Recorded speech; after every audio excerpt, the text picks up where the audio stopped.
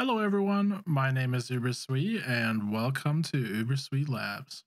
This is something I created just to have a space to play around with different ideas and test things. And today I'll explain everything you need to know about the Schematicannon. So let's get started.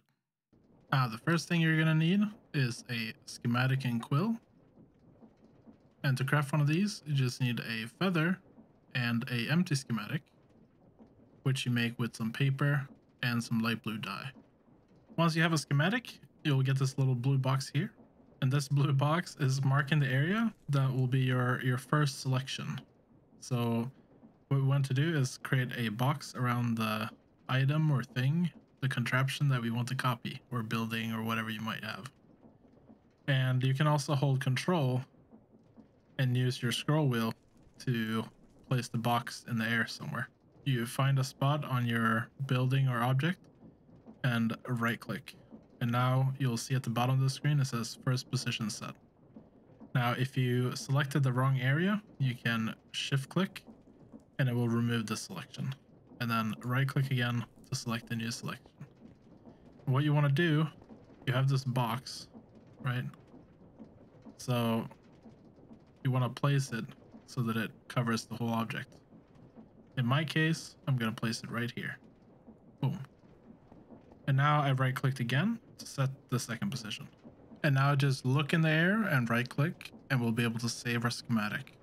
Once you have a name, you can either click the save button. This will create a file which you can access via the schematic table, or use the save and upload immediately to convert your schematic and quill into a schematic. I'm just going to go ahead and save mine.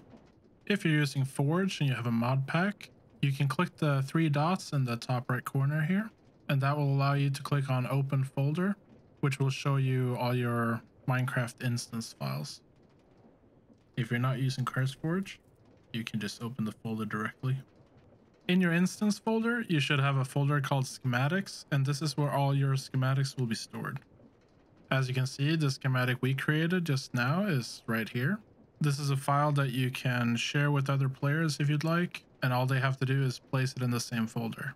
Same thing if you want to download schematics from others, or you have friends that want to share them, just put in this folder.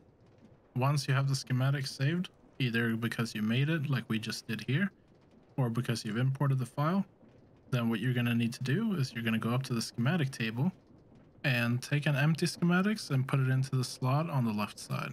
In this field, we can select the schematic that we want. Currently, I only have one schematic, which is the one we made, and that's the one we want. With this button, you can also open the folder where all your schematics are stored. Now, go ahead and click the check mark. This will create a new schematic with the schematic we've selected. This schematic is now ready to be placed. By holding the schematic in our hand, we'll get a box that indicates where we can place the schematic. Once we find a good area, we can right-click to place. By holding left control, we can adjust the placement on the X and Z axis using the scroll wheel. By holding the left Alt key, we can adjust the type of movement. So here we can adjust the placement on the Y axis only. We can also adjust the position of our placement. And we can also rotate and mirror. If you're in creative mode, you can use the print function to simply print a schematic. However, if you're playing survival, you need to use the Schematicannon, which I'll do in this video. So the first thing we need to do is to make sure we have an inventory next to the cannon that contains at least all the blocks that we'll need for our schematic. Then we can place our schematic into the Schematicannon.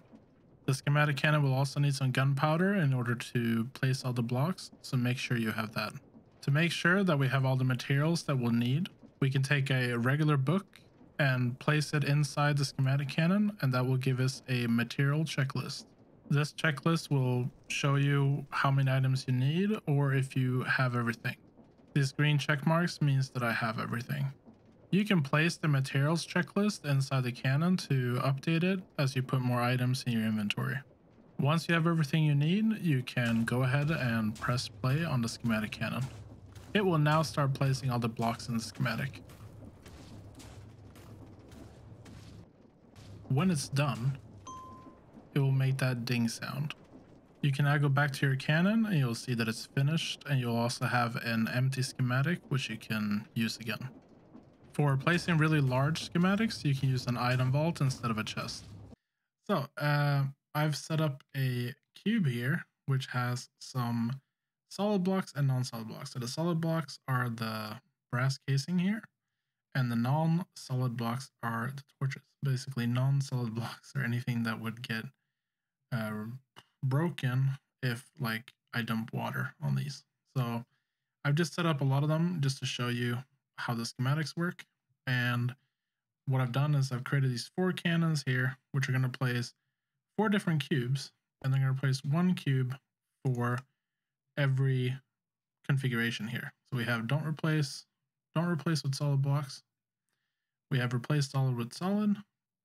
We have replace solid with any, and we have replace solid with empty.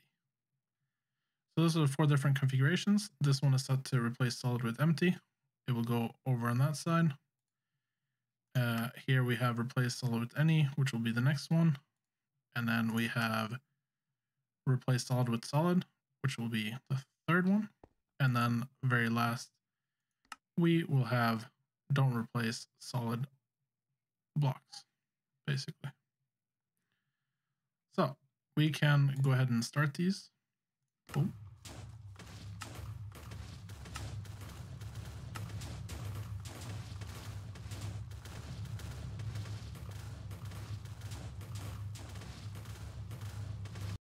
And there we go, now it's done. So let's go ahead and take a look at these. The first one is replace solid with empty. This removes the blocks on the inside, and as you can see, all the torches are here, and it's completely cleared out. The next one we're going to look at is replace solid with any. As you can see, it has not cleared out the inside area, but all the blocks in our schematic are here. We can see all the torches and all the brass casings, even if I look back here. Now, for this next one, we have replace solid with solid. So we won't find any torches where there were solid blocks where we placed our schematic. As you can see, there are no torches here, but it still placed the torches up above where there's just air. But all the brass casing is here. So compared to our other one, you can see there's lots of torches down there, but no torches over here. Now, if we look at our final cube, which is don't replace solid, you will see that almost half of our cube is missing. This is because anywhere where there was solid blocks, we didn't place any blocks. And as you can see, I'm digging down here. There's no more brass casings. So that demonstrates the 4 different configuration of the schematic cannon. I hope that helps. I have also included my test area as a schematic in the description below. So feel free to take it and play around with it in your creative world or your survivor world if you want. Schematics can be pretty huge. They're not limited to small objects that I've shown today. Here are some examples from my creative world.